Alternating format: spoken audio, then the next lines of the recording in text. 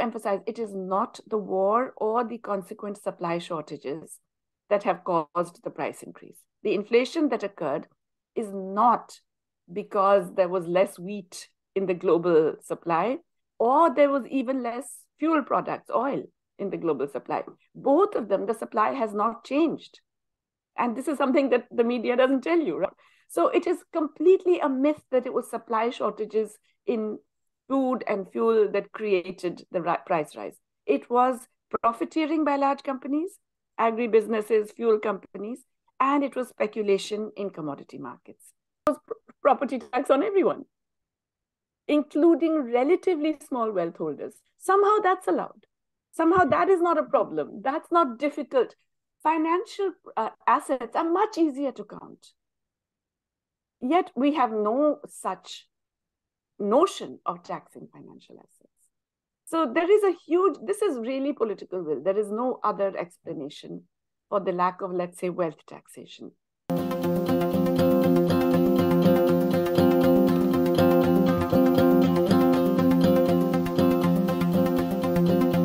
Hello and welcome to another episode of India and Global Left. Today we are delighted to have with us Professor Jayati Ghosh. Professor Ghosh teaches economics at the University of Massachusetts, Amherst, USA. She has authored and edited 20 books and more than 200 scholarly articles in the field of development economics. In March 2022, she was appointed to the UN Secretary General's High-Level Advisory Board on Effective Multilateralism, mandated to provide a vision for international cooperation to deal with current and future challenges. Most recently, she has received the 2023 Galbraith Award from the Agriculture and Applied Economics Association. Professor Ghosh, welcome to India and Global Lab. Thank you. It's a pleasure to be here. Okay. Emerging economies around the world have been facing sovereign debt crisis one after another. We hear about Pakistan as the most recent example. And you have been writing about this epidemics of sovereign debt crisis. Can you tell us the source of this crisis? Who are the lenders and what's the sort of broad structure of international lending? Sure. This is the more complicated debt crisis that we have had actually since over a century, really, because it is one that involves many different kinds of creditors and many different kinds of debtors. So it's very much the result of a process that began as long as 30 years ago with financial liberalization across the world in both advanced economies and developing countries. And this was done to encourage developing countries, now you think of it, really, to take on more debt, to tell them that, well, look, you don't have enough domestic savings, you need more investment to grow rapidly. And now financial markets are enabling you to access credit, which you couldn't have in the past. Otherwise, it was really aid, foreign aid and bilateral credit and maybe some commercial bank credit, but more to the relatively richer countries or those who had natural resources. Okay. So then you got financial liberalization in the 90s and 2000s, and you had this huge amount of money, especially after the global financial crisis, sloshing around the globe because the advanced economies did very, very loose monetary policy, right? Low interest rates, massive liquidity expansion. So there's this money looking for an outlet. And so they start lending to emerging markets, as they're called, emerging because they were not earlier able to access these capital markets. And then later, frontier markets, which are the ones that were completely not able to access. So all of them were enabled and encouraged to take on more debt. And of course, you know that when these countries take on debt, at the slightest hint of any problem, it could be domestic, it could be international, it could be interest rates in the north, capital tends to move out. And that's really what's happening. So Fed's tight monetary policy is one of the major reasons why capital has shifted back to the north. And this is tied to the inflation.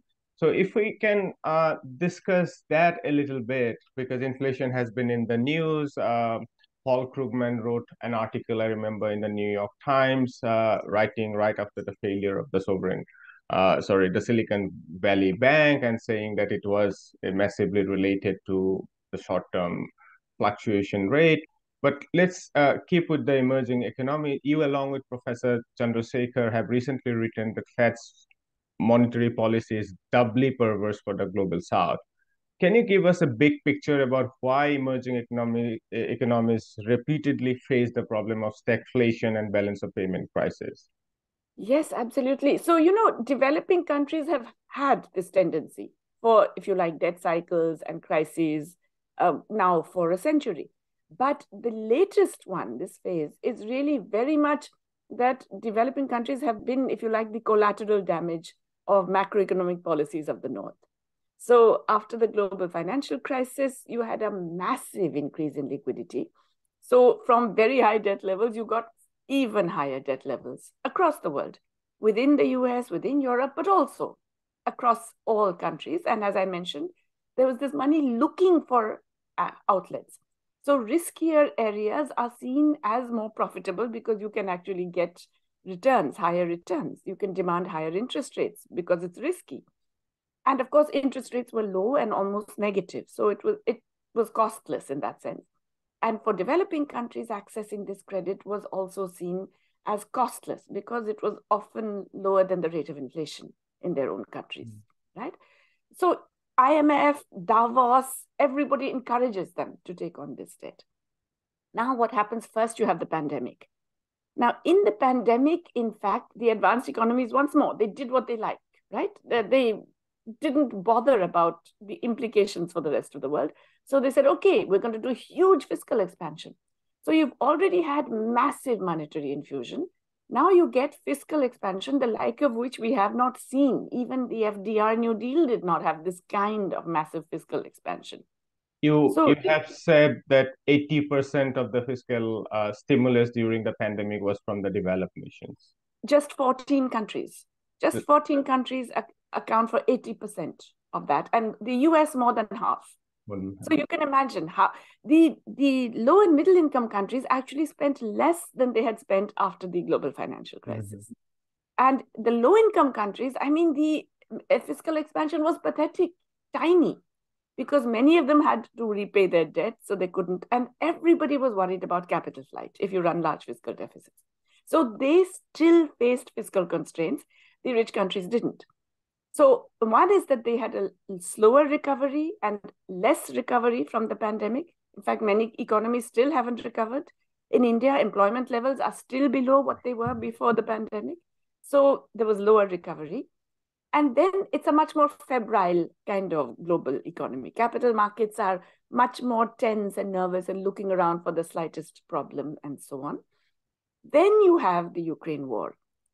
Now, I want to emphasize it is not the war or the consequent supply shortages that have caused the price increase. The inflation that occurred is not because there was less wheat in the global supply or there was even less fuel products, oil in the global supply. Both of them, the supply has not changed. And this is something that the media doesn't tell you, right? Mainstream media will keep saying, oh my God, shortages because Russia is such a big producer and Ukraine is such a big producer. The only thing that actually the supply fell is fertilizer. Otherwise, everything else, the supply remains the same. Okay, Russia continues to export more. So it is completely a myth that it was supply shortages in food and fuel that created the price rise. It was profiteering by large companies, agribusinesses, fuel companies, and it was speculation in commodity markets. Now, this has actually now been documented. More and more people are recognizing it. Even the IMF has recognized it. So this means that this was driven by cost increases. Okay, so there was some increase because of the commodity price speculation and the profiteering. There was some increase because there were supply chains and issues in things like electronics, automobiles. So those prices went up. But developing countries were hit by food and fuel in particular. Because remember, fuel enters into everything else. It's a universal intermediate. You raise that price, all costs will go up. Yes. And so you have an inflation that is driven by cost increases. Instead of trying to address the cost increases, the response has been that, no, we will actually tighten monetary policy. And so we will create a suppression of demand because you're assuming that it is too much demand that has created the inflation. That is not true anywhere outside the US, where you can say demand played a role because of the massive stimulus. Right. Everywhere else, it's not true. Nonetheless, the standard policy response has been to raise interest rates. So once again, collateral damage. 5 percentage point increase in interest rates in 9 months. That's unprecedented. So it's true, interest rates are too low, but you don't increase at that rate dramatically. So global capital comes back to safety to the US and Europe. And it means that developing countries that were getting some credit now suddenly don't have access to that credit. At the same time, they have to pay more for imports. At the same time, their own exports are having difficulty. The currency also is seeing depreciation. Currencies inevitably will depreciate because capital will flow out. You're not able to get foreign exchange through exports or tourism or remittances. So it's a triple whammy, if you like, a multiple whammy. From every side you are hit in a way. And in that context, it's not surprising that so many countries are facing that difficulty. Because during the pandemic, they had a moratorium. Basically, they said you don't have to pay for the next year and a half. Okay. But that doesn't solve the problem. It kicks the can down the road and the can gets bigger. So now that that moratorium is lifted, countries are finding they just cannot pay. So there is no write-off. There was a sort of short moratorium which has been lifted off. Exactly. It was just a kind of rescheduling of the debt payments. And that is not a solution, especially when so much of this debt is frankly now unpayable. One of the things told, with almost a little bit of frenzy during the crisis in Sri Lanka, that the People's Republic of China is the sort of this, laying out debt trap everywhere. Can you tell us a little bit about who are these creditors, who are these lenders in the international lending sector? The big change in the global debt situation has been the massive involvement of private creditors, not China. But China, yes, China is a very big creditor. And that's not a bad thing because it was giving bilateral loans to countries at relatively low interest rates, certainly lower than others. And a lot of it was long term. Okay. It went into infrastructure, I guess.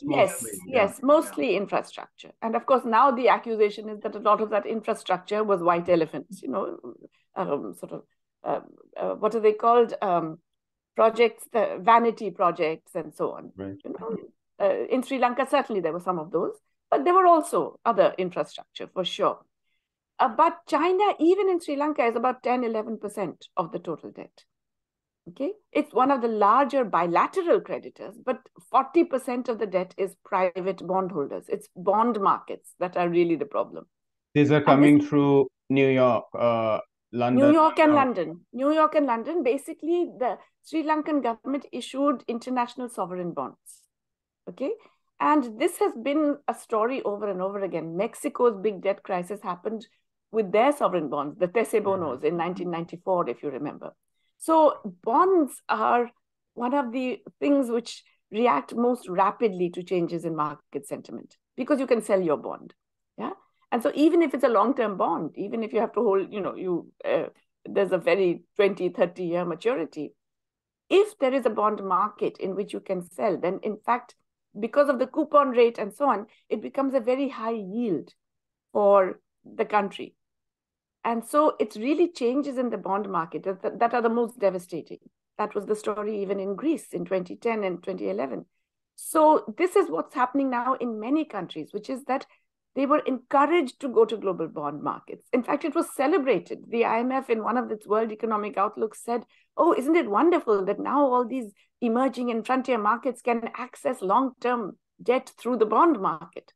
So this was done, and now about 40% in Sri Lanka's case, 30% in Ghana's case, half in many other countries' cases is these bondholders. Now, the trouble with bondholders is that it's really hard to get a restructuring. Right. Because, they can go and Some of them can be what are called holdout creditors, and they can go and appeal in the court and demand full payment and so on. 95% of these contracts are in London or New York. And it's those laws which dominate. It's those laws which affect you. And we've had cases in Argentina. There was a Judge Grisa in the New York court who said, yes, you can take over their assets. Yes, you can grab their planes and their ships wherever you find them. So there is a real problem in terms of restructuring with all these private players. It's very intriguing to me that the discussion on restructuring tends to focus on China because it's really an attempt to distract. China has been demanding that, yes, it will participate in restructuring, but only if all the creditors participate, right? That everybody has to take a haircut, including the international financial institutions. Like the IMFs. The IMF and the World Bank. Now, they have always maintained that, no, they will never participate. They will never take a haircut because that will affect their credit rating. Right. Okay? That's not strictly true. In the HIPC, if you remember, the Highly Indebted Poor Countries Debt Initiative in 2001 and then 2004, the IMF took, I think, IMF and World Bank together, I think, actually quietly wrote off about 70 billion of credit. That's a lot, even in those days. Unnoticed, and it did not affect their credit rating at all. So it's possible. So this insistence that we will not, I think it's wrong because it also means there is zero accountability for mistakes on the part of the IMF. You know, in Sri Lanka, the IMF gave its latest loan before this one in 2016, when, frankly, that government was already in a Ponzi scheme. It was already borrowing to repay other debt. And the IMF knew this. Instead of dealing with that, instead of saying, no, stop that, they do all kinds of other conditions. You know, the usual conditions, privatize this, reduce that spending, which is nonsense. So the IMF is also culpable. It should also take a hit. There should be some accountability for things it does, instead of it being always in this position of power, telling countries what to do and messing it up for them. But anyway, so that's one of the sticking points. But the big issue that is still, if you like, you know, the elephant in the room is the private creditors. And that will not change until you get legislation in New York and London that would actually force private creditors to be part of a deal, of a restructuring deal. Do we need a national legislation or some sort of international forum to... We would need an international forum, but that forum will have to have the power to override the domestic. Yeah. So definitely we need an international restructuring mechanism. And this has been a demand now for 20 years and it still hasn't happened, right? We definitely need a global mechanism. But in addition to that, if you don't change those rules, so much of global trade and finance is routed through dollars or through the London markets. And so these countries will be hit in many different ways. And yes, that legislation, so you would have to have very clear statements from the governments concerned that this agreement for debt restructuring overrides our domestic laws. Right. I wanted to come back to what you mentioned earlier about the speculative trading in commodities, agrarian and petrochemicals, and so on. You say that the war in Ukraine is just part of the story. Can you tell us a little bit about the speculative market in commodity trading? And also, what's your assessment about the war in Ukraine and its impact on countries that traditionally import essential commodities, particularly in North Africa, countries like Lebanon, which are very highly dependent on wheat, oilseeds, barley, and so on. What has been the impact of the war and the struggle to fight poverty and underdevelopment in these countries, but also very briefly about the speculative trading? Okay, so there are two very different questions. Let me take the first one. The food and fuel price increases, it's a replay of what happened in 2007, 2008. I had written about it then, which is that really this is the result of hectic financial activity in commodity futures markets.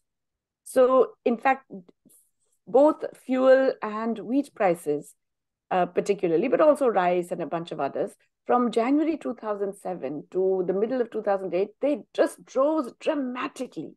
Okay, I mean, they in the case of wheat, I think they went up by 400%. I mean, massive increases in the price. Okay, and everybody, as usual, said, "Oh, there was a supply issue. Something happened in Canada. Something happened in Australia." You know, the usual kinds of things. In fact, no, global wheat supply did not fall. Okay, aggregate output increased because yes, there's a bad harvest somewhere, there's a good harvest somewhere else. Okay, what did happen was that financial agents started investing in commodity futures markets, and that's because they were losing money now in US subprime. They had realized that US subprime was no longer viable, right? It was already the beginning of the end had started happening. Yeah, so they moved into commodity futures, and then it becomes the snowball effect, right? The leader goes in, everybody rushes in, the expectations become self-fulfilling, the prices keep rising, and so then more and more people go in. June 2008, a few of the big players decide to move out. Goldman Sachs, Jamie Dimon, and that, what's that bank of his, Morgan, JP Morgan, and so on. They decide to move out, and that causes the swing. Now, they also move out because they have to cover some of their losses in US subprime now. In other words, that thing has really tanked, right? June 2008, already you're getting Fannie Mae, Freddie Mac, all of them collapsing. Right. And so they're covering their losses, they move out, and you get a collapse. By December 2008, prices are back where they were 18 months ago. Okay? No change in global demand or supply. Right. The FAO data now for that period, nothing happened. It was increasing by 3-4% in both demand and supply. Okay? Similar thing has happened in the Ukraine war, but even more concentrated, which is that when the war starts, let's say by about January, you get all the media reports, oh my God, Ukraine is such a big wheat producer. Russia is a big fertilizer producer. This is going to affect Russia is an oil producer. This is going to affect supplies. So you're creating what is called the mahal. You're creating the environment for an expectation of price rise. And so when prices do rise, nobody objects. Right. The US is a classic example. The US is not a net importer of fuel, right? It's a net exporter of fuel. Nothing changed in US supply conditions. Right. Zero. Absolutely nothing changed. Gas prices at the pump go up from $2 to $5, $6. How can that happen? And how is it allowed to happen? It's just them raising prices. That's it. Similarly, the global fuel and food markets, wheat prices escalate, they go through the roof. Oil prices go through the roof. Actually, supplies haven't changed. Russia's still supplying. In fact, it's still supplying the same European countries. It's just routing it through India. Okay? Supplies don't go down. Wheat, a little bit is affected in Ukraine, but there are bigger harvests in other parts of the world. So global supply, again, hasn't changed for wheat. Yet, because you've created that, so the investors in commodity futures are able to invest and make quick profits on this anticipation of price rise. And this includes all these financial companies, hedge funds, pension funds, everybody's investing. In fact, all the long contracts, there was one study done for the Paris Wheat Exchange, 72% of it was done by financial players. Now, why should financial companies buy wheat? They have no interest in wheat. They should not be allowed to buy wheat, right? The purpose of the regulation, the Dodd-Frank bill, was to prevent all that, but they made the rules so porous. And then the lobbyists got in and changed it so much that it continues. So it was entirely speculation. Wheat prices today, oil prices today are back where they were before the war. But the war isn't over. Nothing has changed in terms of the war. Right. Right? It's all because they seized the opportunity created by the war to profiteer, if you are a food or agribusiness or fuel company, or to speculate. And what is to me alarming, ridiculous, and sad is that the public, we allow them to do it. Governments allow them, and the public says, oh, it's because of this, and nothing can be done. So here is the classic failure of the standard demand-supply equilibrium. The point is that this was not about that. It was entirely about these other forces. Profiteering. Profiteering and speculation, financial speculation. And that is still the case. So, the argument that therefore you have to push up interest rates and reduce employment and throw people out of jobs to reduce inflation, it's not just ridiculous, it's obscene. Right. There are economists not on the left of the spectrum, but I'm not thinking about the pure neoliberals as well, but let's say Professor Raghuram Rajan comes to my mind. He would say that we are not sure about our ability to control these financial markets. When it comes to taxation, for instance, we hear the same thing, that it's not easy because tax can be evaded in so many ways and so on and so forth. On the other hand, you, Thomas Piketty and others, you guys claim that for governments, it's actually easy if they wish to control these financial players, the overfinanced capital. Tell us a little bit about that. Why are you so sure that we can control these big players, capital moving everywhere and so on? Okay, let me begin with the tax issue first, and then we'll get on to the finance and regulation. In the case of taxation, when, for example, wealth tax is mentioned, and Piketty, Gabriel Zucman, everybody has been talking about wealth taxation for a while. The argument is always that, oh, it's too complex, it can't be done, it will cost more to actually implement than you will get in terms of taxation. That's not true, okay? If you actually consider taxing only the extreme wealth, let's say the top 1%. In the US, it would be, 100 billionaires, that is those who have more than 100 billion, etc. But if you tax only those, it's relatively easy to track the financial assets, and you can simply impose a tax on that value. Now, if you say impose 4% tax, that's the kind of thing that they're facing anyway with market fluctuations.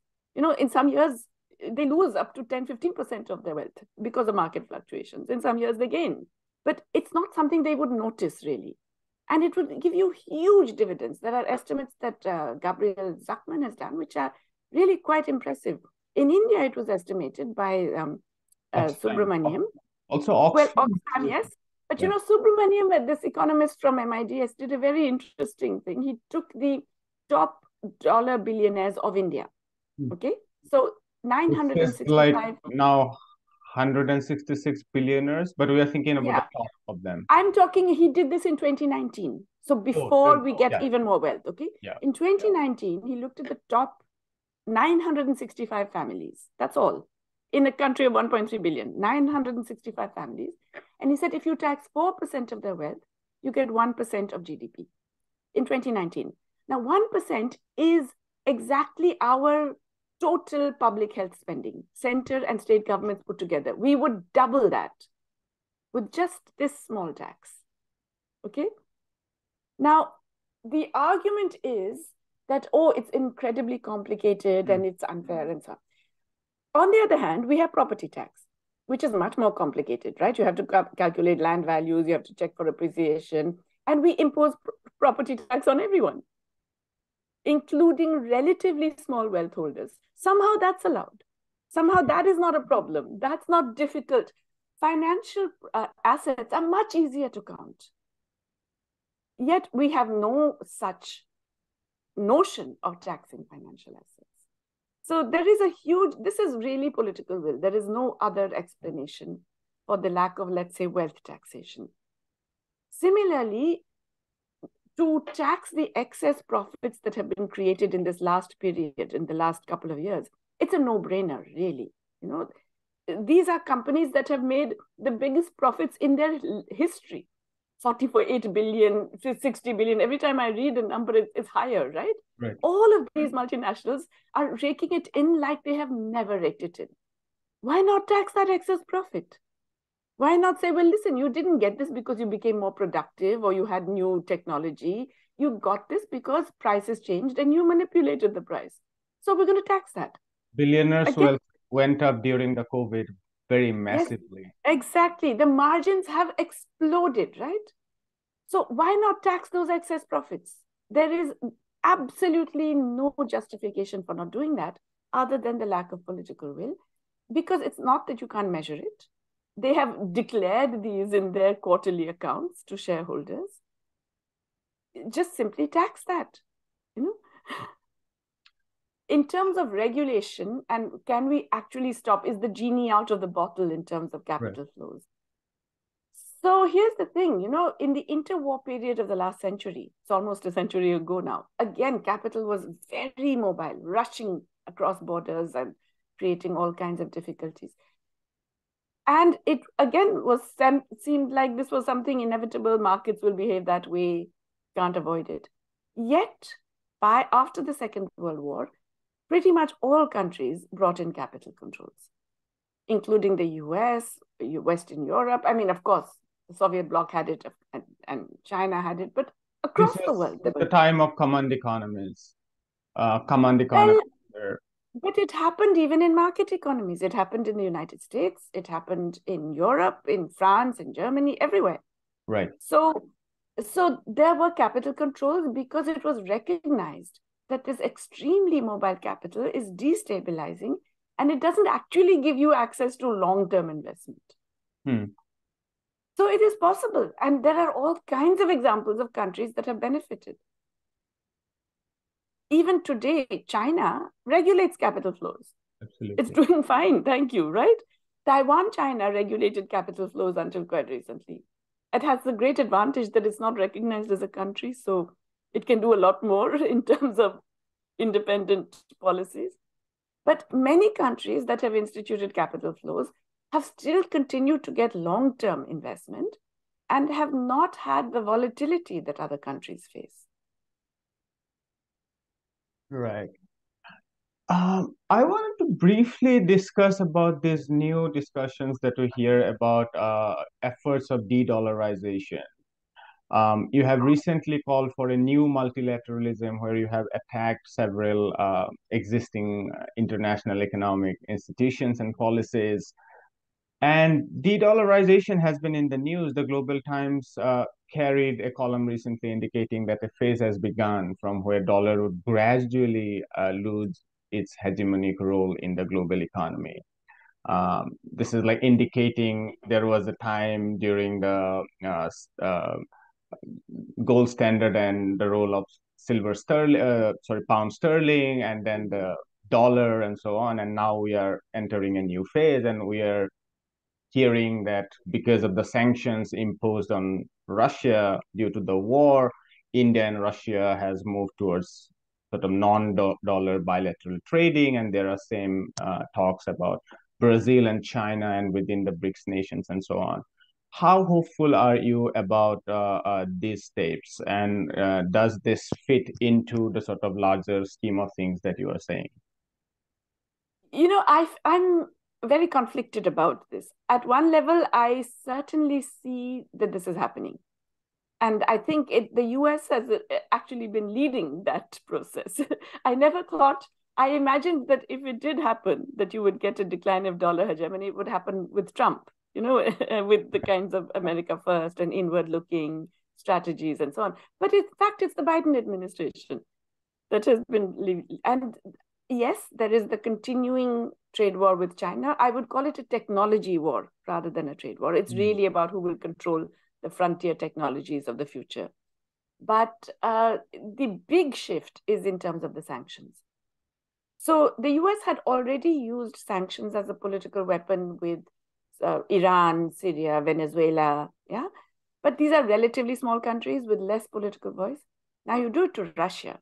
You basically say, well, you've got so many reserves in banks in my country, which are legally yours, but I'm not going to give you access. I'm going to take them. like they have done with Afghanistan's reserves. And people are starving in Afghanistan, but they're saying, no, we're going to give this to Afghan refugees in the US. I mean, on which principle of international law will allow you to do that, right? So they did this with the reserves, which already made central bankers everywhere in the world sit up and say, oh, they can do that and get away with it. So maybe we shouldn't keep our money in places where it can be accessed so easily and effectively frozen and taken away from us. But the other big thing they did, part of the sanctions, was the SWIFT, right? SWIFT is this system of international payments, which is it's a consortium of banks that does it, but it's Western banks. And most global trade has been organized through SWIFT. In fact, there are those who argue that, just as container technology was a critical technological input into globalization, it made the emergence of global supply chains possible because suddenly you could import and export larger quantities and volumes very cheaply. Similarly, SWIFT was, if you like, the financial equivalent of that. This is a revolutionary, technological revolutionary. That's right. It was absolutely critical in enabling the trade credit and the financing that, in a sense, oiled the wheels of global trade over this period of globalization. Now suddenly you're saying, well, it's only for my friends. If I decide I don't like you, you don't get access to SWIFT. That's huge. That's really saying that you cannot trust me for any of the things on which you have built your trade and financial patterns. So more and more countries are saying, well, we have to have a backup plan. Especially not just because I want to continue importing Russian oil, but supposing tomorrow they say, we don't like you either. Then, you don't want to be left without anything. So yes, there are clear moves towards these alternative arrangements. And we are going to see whether they are regional blocks or more complicated kinds of arrangements. We're going to see all of that. Now, having said that, and seeing that this is the writing on the wall, and in a sense, the decline of US hegemony is not a bad thing because it hasn't been all that wonderful for much of the world, right? But to put it mildly. Yeah. But the trouble is really the failure of multilateral institutions because, we do need multilateral institutions. Our problems are international more than ever before. Right? We saw it in the pandemic, which unfortunately was not dealt with in a properly international way. But climate change, right? It's not a respecter of borders and passports and visas. Right. It will affect everyone. And we'll have to deal with it on a global planetary basis. So it is and China becomes very critical in this. I mean, climate change. China, yes, but cooperation is also critical. Cooperation for finance, cooperation for technology and knowledge, cooperation for implementation. All of these are critical. We can't do it without cooperating. Right. And that seems to have gone. And that to me, it's not just a tragedy, it's scary. Because the multilateral system as we know it is either powerless or ineffective or sometimes absolutely counterproductive. Let's admit it. Our institutions are not fit for purpose. They have to be massively revamped. I'm part of a commission. I think you mentioned it was the Secretary General set up a board to look at the possibilities for effective multilateralism. And we've made a number of suggestions. The report will be handed over on the 18th of April. And the idea is really to just completely revamp these institutions because you have to. These are not working right now for the kinds of challenges we face. And the trouble is that these challenges are not going to go away. They will only get worse. So we do need to come together to cooperate with a different set of rules and a different priority and manner of functioning of these institutions. Now, you can say it's a pipe dream. That is not going to happen given geopolitical tensions, given the nature of power and all of that. But if it doesn't happen, frankly, we're all doomed. So we got to hope that it happens somehow or the other. I have two quick questions before I let you go. One is this sort of now general question on the discipline of economics itself. You've been an economist for a long time. And being a development economics, I can imagine it's a sort of mixed road to trudge. After the global financial crisis, this discipline of economics has seen increasing attack. Piketty famously insisted that there is nothing such as economics discipline. It's a social science discipline, and it's sort of interdisciplinary. And sociologist Andrea Orlean, I read his book recently, and he has asked other disciplines to take over the task of interpreting the economy. Since economists, he wrote, cannot be expected today to teach the opposite of what they professed yesterday. He was, I guess, basically talking against the sort of neoclassical economics, but he uses the word economists. And Yanis Varoufakis said that the economy is too important to be left to the economists. What are your Actually, thoughts I about? said it before him, by the Oh, way. I'm Just so let sorry about it. I read it but in it's his. okay. Yanis does that. It's fine. Yeah, I read it in his book. So, what are your thoughts about the discipline of economics at the moment? I do believe that mainstream economics has been very much in the service of power. Okay, economics is about politics. It's about distribution. It is about how you organize production. All of these intimately related to power. And so it is unfortunate but true that mainstream economics has very much, and especially the neoliberal period, has very much followed the requirements and dictates of those who control power. That is why, in fact, it has been such a strict gatekeeper of alternative thinking. It really, the mainstream discipline is, it's absolutely killing to those who have alternative things. They will not get published in the so-called top journals. They will not get promoted in or even get tenure in universities. They will not be allowed to teach the most basic economics courses. So there is a real tendency to keep economics into the straight and narrow because it's seen as politically important. On the other hand, it's therefore further and further away from reality. Okay. And therefore, you have a huge emergence of those who need to actually understand the economy, whether it is the people in business schools, because business needs to understand the economy, or it is students who say, well, listen, this is not why we came to study this. We didn't want to just do some funny little game theoretic model that has no bearing on what is happening in the world today, or a particular randomized trial in one little place in a poor country somewhere where I can get a cute little result. We want to understand the dynamics of the economy, the relationship between states and markets and societies. What is driving the big things that are happening in the world around us, whether it is an increase in employment, unemployment, inflation, the impact of climate change, the distribution. We want to understand those things. So there is more and more of a movement away from that very puerile, what had happened to economics at the mainstream discipline. There were always pockets. I was proud in my earlier university, Jawaharlal Nehru University, where you're also an alumnus. I was very proud that our department maintained that tradition.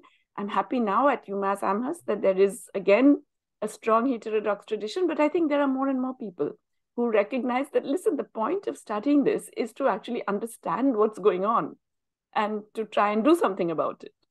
It's not to just, be clever within a very small domain of equally clever people.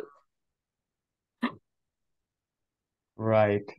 A lot of this has to do with the sort of decline of both the Keynesian economists and also the sort of general decline of Marxism, perhaps with 1970s and 80s.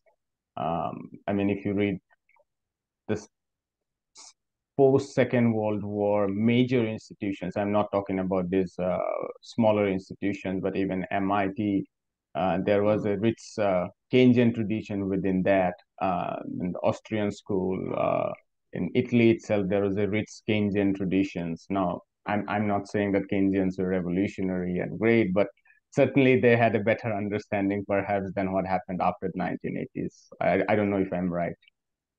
Well, within Keynesianism also there are many strands, as you That's probably right. know. That's right. And there has been an argument that, let's say, the American synthesis, the neoclassical synthesis, as it was called, kind of undermined the more progressive elements of Keynesianism, or even the more interesting creative elements, that recognized that financial markets are simply not rational, that, all kinds of other things play a role. But yes, there has been a systematic tendency to purge economics of all of this content, and that's been the case more and more. It's when you think of the people in the 50s and 60s who were writing, development economists who were very middle of the road, who were certainly not themselves leftist at all, they seem absolutely revolutionary today simply because the entire discipline has moved so far to the other extreme. People like So Charles Kindleberger, I recently wrote his. Kindleberger, absolutely. Kindleberger, I think, is immensely rich, and I still go to him. He's my go-to person for understanding, especially global finance still. But, people like Rosenstein Rodin, people like, the well-known Hirschman, right? These were not seen as radical or leftist or anything. They were very mainstream. Right. Today, they would be seen as, oh my goodness, you can't say things like that in polite society. So there has been such a shift of the entire discipline into a much more ridiculous faith in markets. And I say ridiculous because, especially in your lifetime, you have seen markets fail so completely, so frequently. Right. Yet there is this clinging on to the idea that, yes, you can have so-called free markets, which are really markets. Neoliberalism is not about free markets. It's about markets serving large capital and states serving large capital. Yeah, but it's disguised as being about free markets, and therefore it is presented in that way, and that has got even stronger the more it becomes evident that it is absolutely not just irrelevant but counterproductive. I want to wrap up with a question on the politics of the left, since we are a platform on the left.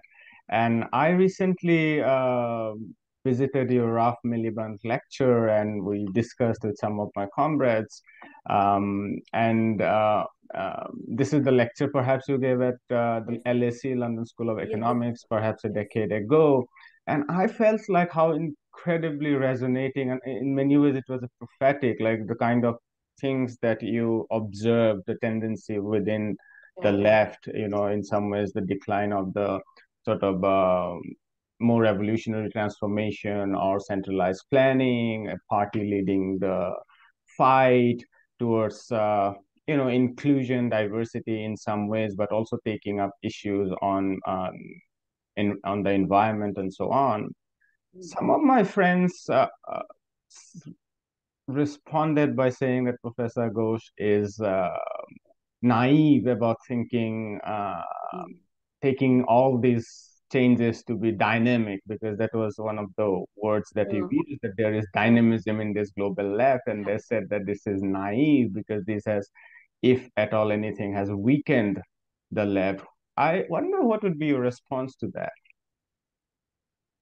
This is such a complex area. And, certainly I was not, shall I say, particularly prophetic over the next decade, because these are all the left in Latin America, which is particularly where I was looking at that point, then went through a phase of, really bad times, right? And a large part of the ability to deliver in that period was related to the fact that they were benefiting from commodity booms and they could redistribute more and all of that. So yes, I did fail to recognize some of those. This is the previous decade in Latin America. That's right. Exactly. I was looking at, that earlier, what was called the Pink Revolution at the time. I do believe, however, that some of the points that I made are still extremely relevant. I do believe that. And I think I would not say that they are over. Okay. So the idea that everything doesn't have to be large scale and centralized is something that has taken root and is important. I was recently in Brazil, and they are once again trying to evolve an alternative strategy, once again under Lula. That particular idea that you cannot have one large centralized solution is very, very clear.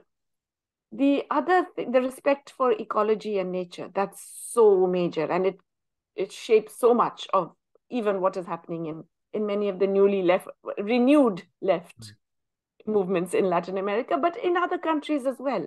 The recognition that, it's not just about human beings and our institutions. It's really about our relationship with nature and the planet and how we do that. The respect for different kinds of differentiation, not only the obsession with class as defined by capital and workers, but the recognition of unpaid work, especially done by women, the recognition of gender differences, of how race permeates economies, of how other kinds of stratification impact on economies. That's, again, very evident, and I think it's all very positive. I don't think that there can be a left movement of that very traditional, let's face it, macho past. I think it will have to be a much more fluid movement based on different kinds of coalitions, based on recognition of greater differences within those who are impacted by global capital, but also recognizing that global capital is the problem.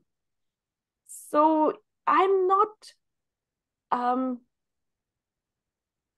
completely ashamed of that argument. I do believe I got some things wrong, but I think there are some essential things that I did get right, and I think they're still valid. As I said, I'm seeing what's happening in Colombia, a country which nobody could imagine you would get a left government.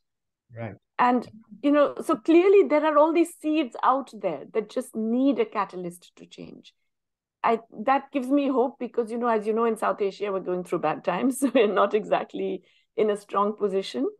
But I think one of the things that is clear is often change comes from directions that you're not looking at.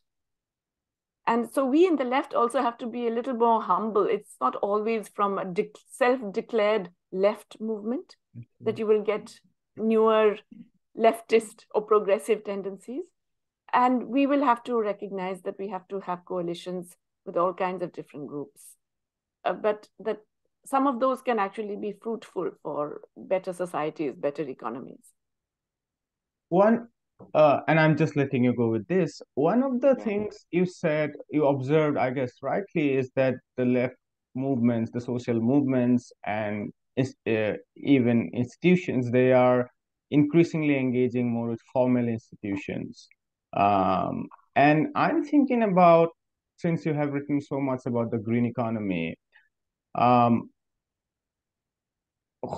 hopeful are you about, because if you look at Germany, for instance, its role of the Green Party, which has become so pro-war, and even broadly outside the sort of environmental ecological movement, we have been repeatedly seeing social movements, but our ability to actually engage with formal institution, I'm not sure about that, how much that has increased, if at all the formal institutions from Davos to UN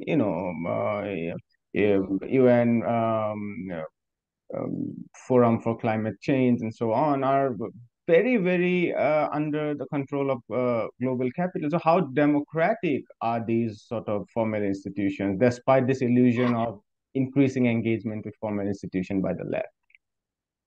So, yeah, this is such a difficult question. And I agree, it can be extremely dispiriting, right? You think you get something, but then, of course, the lobbyists move in and change it completely into something else. I mean, even the Green Deal that the European Union has been touting, it's nonsensical. There are more subsidies for fossil fuels.